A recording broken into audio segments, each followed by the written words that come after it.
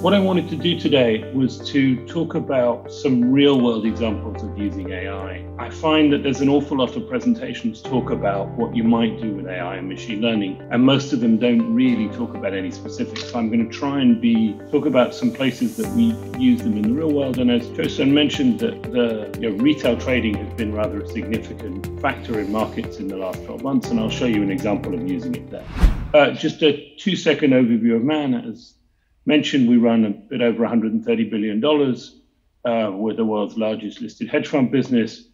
We're also a very significant quant player, so about 70% of what we do is quantitative. And that's really where the ideas behind our machine learning implementations come from. But actually, we use it across both the quantitative and the discretionary fund management we do. And even we're starting to use it in some of the private market activities. So here, again, quick thing, you could read that. It takes the average human about 30 seconds to read that. The interesting thing is, with the developments that we've got in both the sort of coding process and the maths around machine learning, and also the hardware, we think that the people who build the technology on which we do our machine learning are just as important as the people who do the maths, if you like. We think in the time it took you to read those 3 sentences, our model can read about 18 million sentences. That's clearly quite a lot more than a human could get through. Why is that important? Well, there is just a huge amount of written information in finance, or written or equivalent. The one I always like to use is the thing, so call transcripts. So company earnings call. I'm a CEO of a company. Of a public company. I do an earnings call. I do 2 a year. Most companies do 4 a year.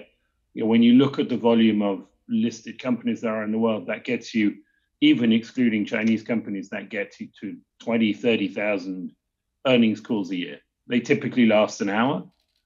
CEOs typically want to make them relatively dull. I guess if you wanted to listen to all of those earnings calls, you would need a massive army. One person can listen to maybe 2 earnings calls a day before they get bored. If you want to listen to 20, 30,000 in a year, that's a massive army of people. That's financially not possible. So you can use machine learning to actually listen to all of those, basically take a transcript of the call and analyze it and give you a sense about what the company said. At this stage, machine learning in listening to a single call is not as good as a very experienced human listening to a single call. But what it can do is listen to the huge volume of calls that really humans get bored and are not very good at listening to. And they can give you a sentiment and read across and information out of a huge array of calls.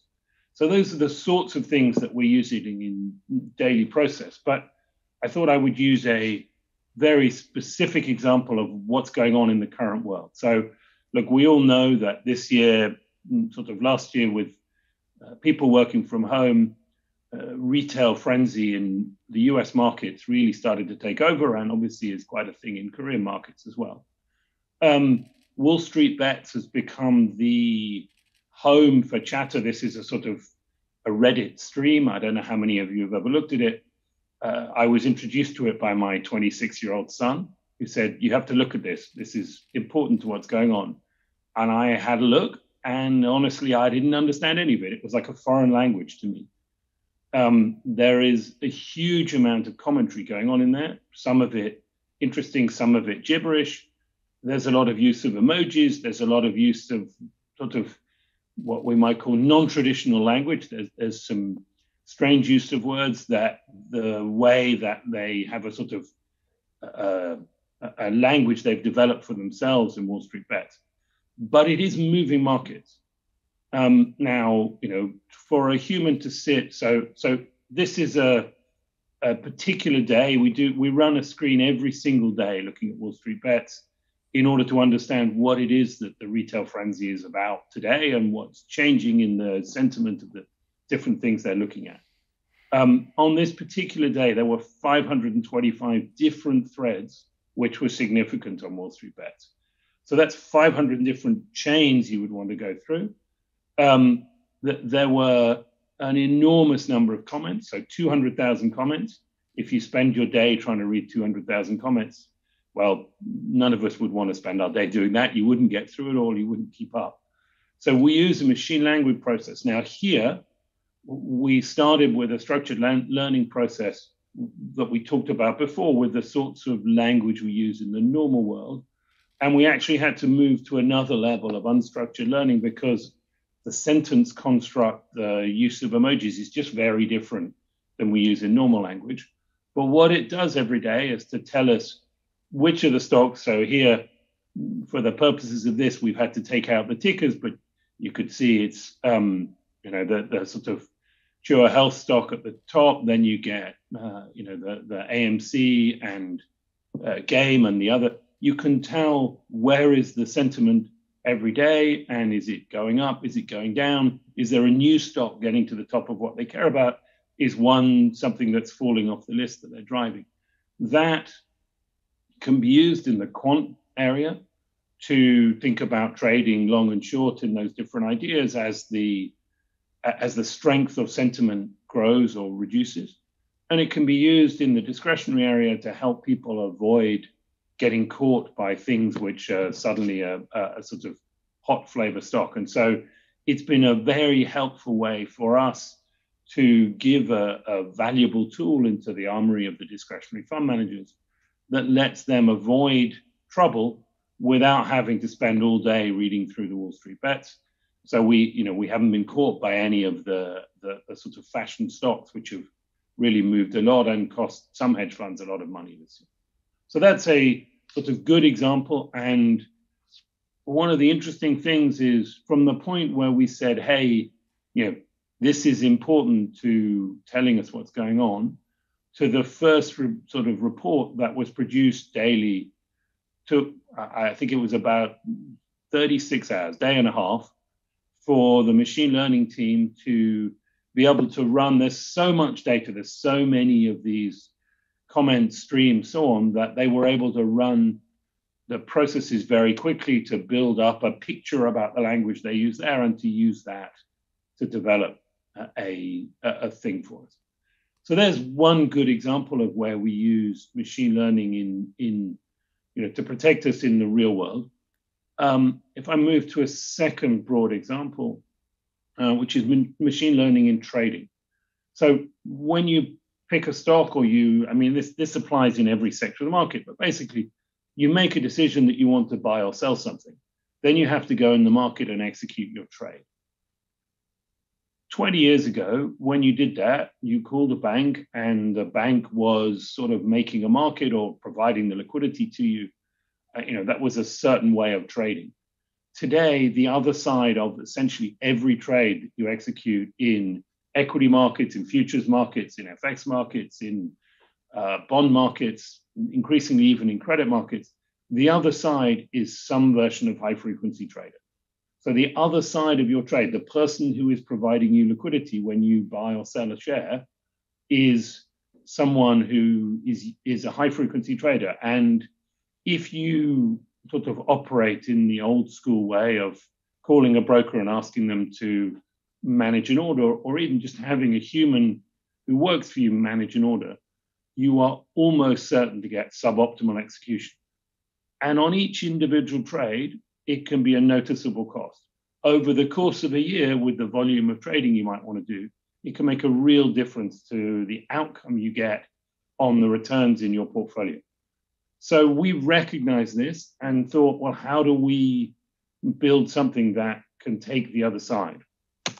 And this is where a version of machine learning was really, really helpful. One of the things is you want to observe whether what you're doing is working or not working. Humans tend to, when they find a way of doing something, if it works once, they want to keep doing the same thing. The way that the high frequency trading businesses are set up is they look for one particular trade being done one way, and they expect a series of other trades done the same way. So they are looking for you to repeat a particular process. And so that's their thought process of how they make money out of you. So we used a part here, so from the bottom of the three when I showed you earlier, it's a fascinating type of machine learning in reinforcement learning that happens to be called multi-elm bandit. And basically, the maths for this was developed by somebody who was trying to work out how to optimize a strategy in a casino with a whole load of those one-arm bandits where you put a coin in and pull a handle. And they were trying to work out how to maximize that in the world before computer algorithms in those. And so basically, what this algorithm does is so in real version, we have multiple ways of executing, different brokers to execute, different exchanges to execute, different algorithms we'll use. So there might be 20 or 30 different ways of executing. And the algorithm will be constantly testing, the machine learning process will test between different ways of doing that execution. Here, I'm going to use an example with just two different ways of doing the execution because it gives you a sense and a picture of what you're doing. You will see here, I've got sort of 5 bars, and I'm going to show you this animated in a minute. But basically, the top one shows what is the slippage that you're getting, so the cost of executing between the two different methods, and it shows it over time. The third bar here shows you, so 1 means to use 100% of one algorithm, 0 uses to use 100% of the other algorithm. You see it starts at 50% or 0.5 because basically the machine learning process doesn't know which is the right answer. It just wants to use data to tell it. And then the one below shows when it's at the top, it's trying one execution process. When it's at the bottom, it's trying another execution. And then the bottom line, which gives you a sense of it, shows our actual savings in real dollars on a particular execution. So here I'm going to show it to you rolling. And you see here the model starts with a 50-50 choice between the two. It's jumping up and down between the two. It starts to find that one of the execution processes is more efficient. And so it's doing the bottom one, but it constantly tests a different way of doing it. And you see sometimes actually does quite a few. And that is making sure that actually the way it's executing continues to be optimum for the client's point of view, for your execution point of view, to make sure you get the best results out of your trading process. So yeah, it is here, simplified version, 2 things. When you start looking at this with 20 different techniques available, you can imagine that the human gets lost, but the AI process can really help you there.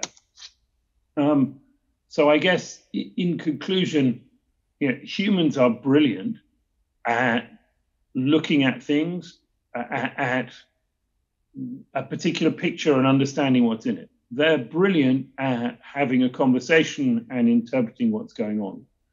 But we're not very good at processing huge volumes of data. There are huge volumes of data available in the financial markets. And once you start including not just the numbers, but words and pictures, then it all gets completely beyond the capability of humans. This is where computers come in, technology comes in, and particularly AI processes, and they're able, as long as you develop the right techniques combined with the right hardware, they're able to provide real insight, which you can either trade directly on, which we do a lot of, or you're able to use it to provide information to the human portfolio managers who can then make different decisions.